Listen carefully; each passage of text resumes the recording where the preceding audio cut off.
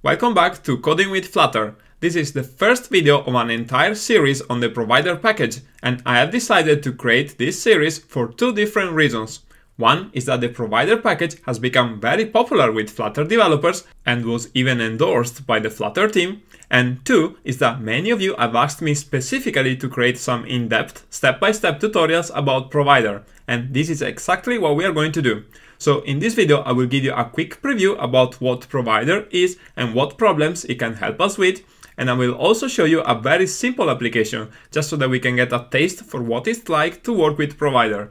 And in the upcoming videos, I'll cover provider much more in detail. So we will start from the basics and then go all the way to the most advanced use cases, so that you can understand how to use provider as the foundation for more complex applications. And if you are new here, please like and subscribe for more Flutter videos. Okay, so let's get started. And this is the main page for the provider package on pub.dev. And the very first line of this page says that provider is a mixture between dependency injection and state management, built with widgets for widgets. So let me say this once again. Provider can be used both for dependency injection and state management. And we will see exactly what provider is and how it can be used. And I guarantee that we have a lot of stuff to cover, including a lot of important concepts. But before we do any of that, I want to dive right in and show you a very simple application of provider, so that you can get a real feel for how to use it. So over here, I have just created a brand new Flutter project, and this is already running on the iOS simulator and showing the counter up. And the first thing that I want to do is to add provider to this project. So I can open the pubspec.yaml file, and then I'm going to use the pubspec assist extension of Visual Studio Code to install the latest version of provider. So I can type this in and I can select it from this list. And then provider is going to be added automatically to the dependencies for my project.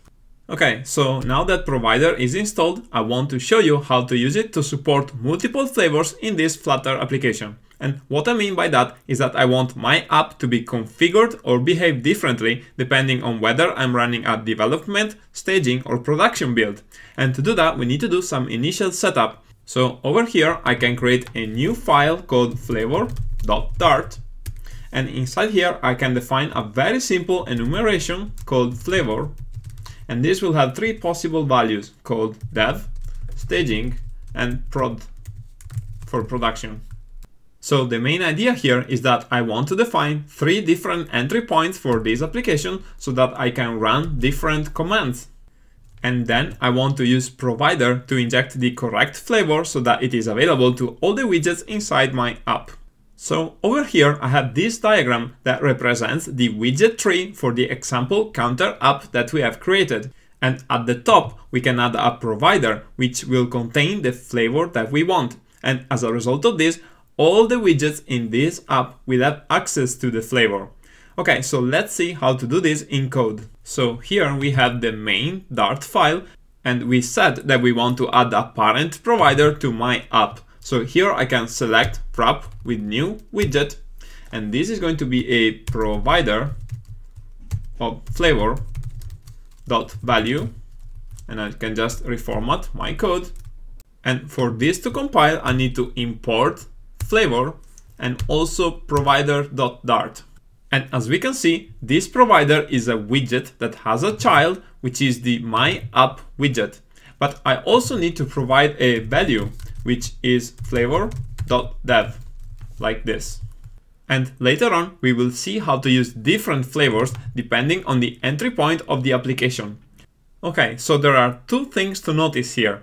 The first one is that provider itself is a Flutter widget, and the second one is that I need to specify what type of provider I want, and I can do this by using generics and adding flavor as a type.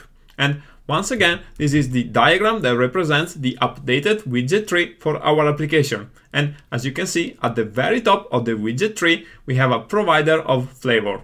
And what this means is that every single widget in this application can find out what the flavor is. So let's see how to do that.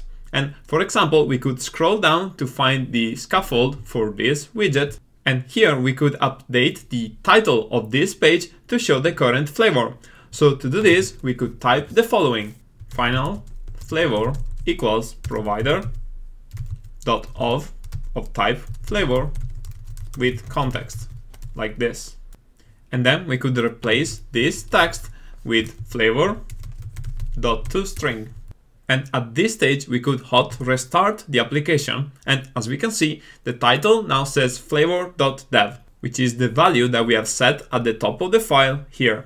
So the main thing to point out here is this syntax, which we use to retrieve the value of the current flavor. And we do that by asking for a Provider.of flavor. And just to be clear, it's very important that we add the type annotation here. And then we need to pass the build context so that Flutter can look for an ancestor provider of flavor. So this is where we are inside the My Homepage widget. And when we call provider of flavor with context, then Flutter will use the context to go up the widget tree until it finds a provider with the correct type. In summary, we have already learned a few things. 1, that all providers are Flutter widgets, and 2, that when we create providers, we need to specify a type. And 3, when we want to access a value that is available by a provider, we can use the Provider.of syntax. And what we have just built is the simplest possible application of provider that I can think of. By the way, our original goal was to enable multiple entry points for this application, because this is how we can really enable multiple flavors. So what we have at the moment is just a single main file which creates our application with the dev flavor. And if we want to enable the remaining flavors, we need to create separate files. So we can get back to Visual Studio Code, and the next step is to create one more file called main_staging.dart, and another one as well called main_prod.dart. And I want all these files to create the same application with the same widget tree that we have over here, but with different flavors. So to accomplish this, I suggest that we move all the widgets code from here into a separate file that we can reuse.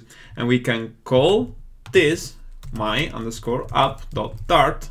And now that I have this file, I can go back to this other file and I can cut all this code and I can paste it in here. And then I can import the files that I need, such as material.dart. And if I scroll down, I find that I also need to import flavor.dart and provider.dart. And after I save this, I can get back to main.dart, and to fix this compilation error, I need to import my app.dart from the file that I've just created. And now that I have this, I can just copy all this code, and then I can paste it into staging.dart and update the flavor like this.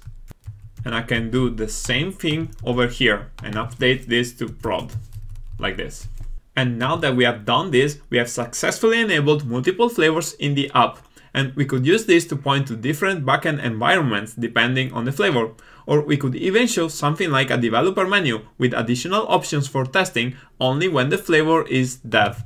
And if we use a CI system, then we can specify what flavor we want, as well as which entry point to use by using the -t parameter. By the way, now that we have configured these flavors, if we want, we can run the app from the command line and choose the flavor that we want. But it would be even nicer to set up multiple configuration in Visual Studio Code so that we can more easily switch between different flavors. And to do that, we can open the debug view, and then we can select this settings cog icon, which reveals a configuration file called launch.json. And here I can paste some additional configurations, and these match the various files that I have created.